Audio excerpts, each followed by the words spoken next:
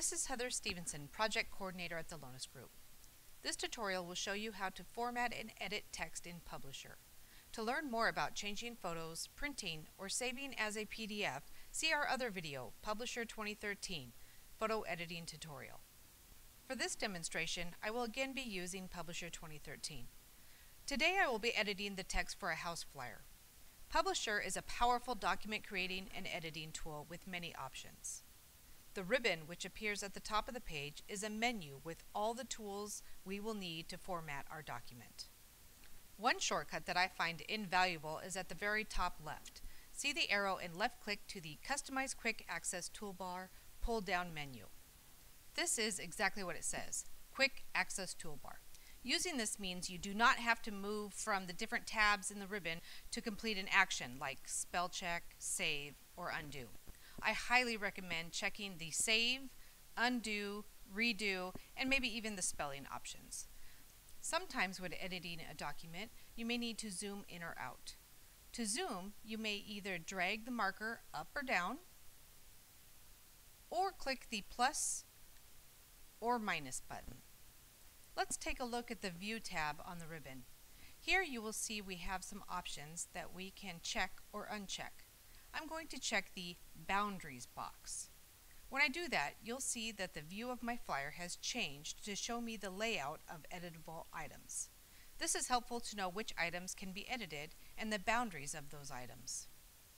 When we build your templates in Publisher, we usually put a few items on what's called the master page. When they are on the master page, they cannot be changed unless you go to that master page. That ensures that your branding will remain intact even if you move or change other items in your file. Let's click on the box that says Waterfront. When I click the box, look at the top of my screen. You will see two highlighted tabs. Those are there to help guide you to all the tools at your disposal for the item you have clicked. When I select the text box tools, look at all the options I have. Text fit, direction, hyphenation, bold, underline, italic, alignment options, and more. When I click the Drawing Tools tab, it shows me all the tools for editing the look of my text box, like filling it with color or adding a border. There are many other options here, but let's move on to editing some text in this box. Let's change the title from Waterfront to Welcome Home. Editing text in Publisher is very easy. I'm going to left-click in this box to change the text that is currently there. You can see my cursor flashing. I can now type text in this box. I can click after the text if I would like to add to the current text, or click in front of the current text to add text before. I can also delete the text that is already there by simply clicking the delete button on my keyboard. Remember that if you edit or change something and wish to revert it to the way it was before, you may simply use your Quick Access Toolbar and click the Undo button like this. Another way to edit the text in this box, which may even save some time, is to highlight the text that is currently there and just start typing over it. That will replace the current text with the new text you type. I will show you this again as I change the address. Between the street address and city is a vertical line. As you probably already know, you don't have a key on your keyboard to create this symbol. To add symbols like the registered trademark symbol that is required by the word realtor, use the Insert tab. Here you will find Symbol with a drop-down box. Simply click the symbol you need added and it will insert it into your text box. We can also make this text bold if we would like it to stand out a little more by highlighting the text and clicking on the bold icon. We can also color the inside of the box by going to the Drawing Tools and using the Shape Fill button. You can even select the Sample Fill button to use a color already used in your document. Maybe you would like a border around your box. Experiment using the border colors. Let's take a look at our marketing remarks below the main photo. You may change the text in this box as we did above, or if you are copying from the MLS or another source, you may use the Paste option by right-clicking and choosing the best option. Like we always say here at the Lonas Group, right-click is your friend. Even when you paste in this box, the first letter will remain large because the text box has a drop cap. To remove or change this, go to your text box tools and click the drop cap down menu to select a different option. There are a couple more items I would like to point out in this particular text box. When I click on this text box, look at the bottom right hand corner. That box with the 3 dots is telling me that this box is too small for the amount and size of the text I have typed in it. We have 2 options here. Both can be extremely useful. One option is to make the text fit. This will shrink the text to the best size to fit in this box. To do this, I will go to the text box tools and click the text fit drop-down menu. Here you have options. I'm going to try the best fit option.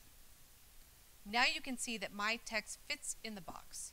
Use your judgment to determine if you like the look. Click in the box to see the new size of your text by looking at the font box. My text went from size 11.5 to 9.8. Perhaps you decide that the text is too small and you would like to try option B. Don't forget your Quick Access Undo button. Earlier we spoke about the boundaries as we made them visible to see how big or small the boxes are. I can see that I have room to make this text box larger to better fit the size and the amount of text I have. When I click on the box, you will see red dots that indicate where I can drag to make this box larger, like this. Now all my text fits in the box. I can tell because I don't have the little box with the 3 dots showing anymore. Let's talk about hyphens. Looking at my text, you can see that it has automatically hyphened the text for me. I personally don't want any of my text to hyphen on this flyer. Going back to my text box tools, I'm going to click on hyphenation. You will see this box pop up with different options. I am simply going to unselect the automatically hyphenate the story box. Voila, done. No more hyphenations. Take a look at the bulleted text below. When I click on the box, you'll see that once again I have too much text and not enough space. Looking at my flyer, I really don't want to resize this text box because of my name treatment below. What I do see is that I have space on the right-hand side for additional text. Since this is a list, perhaps adding a column might be the perfect solution. To create an additional column in this text box, I will just go to the text box tools and select the drop-down menu next to the column icon and select 2 columns. A side note about columns is that the text fit is no longer an option. I can tell when something is no longer an option because it is grayed out. There are also options for changing the look of the bullet. To change how my bullet looks, I will select all my text. You can do this by left-clicking and dragging until it's all selected, or using the Select All Text in the text box option in the upper right-hand corner. I suggest this option just in case your text box is too small for all your text. Once I have selected all my text, I can click the drop-down menu in the Paragraph box from the Home tab. I can also change this to a numbered list if warranted. To change the font in your text box, just highlight the text or select all and go to the font box. There you will see the current font that is being used and an arrow to a drop-down menu for the fonts that are available. Note that you may have to resize your text to fit in the text box when you select a new font. To see what your flyer will look like without the boundary lines, click View and unselect Boundaries. We also suggest that you do a test print to make sure your flyer looks exactly as you intended. We recommend you get to know Publisher and all the editing tools within it by saving one of your templates and taking some time to experiment with all the editing options. This concludes the tutorial on editing text in Publisher.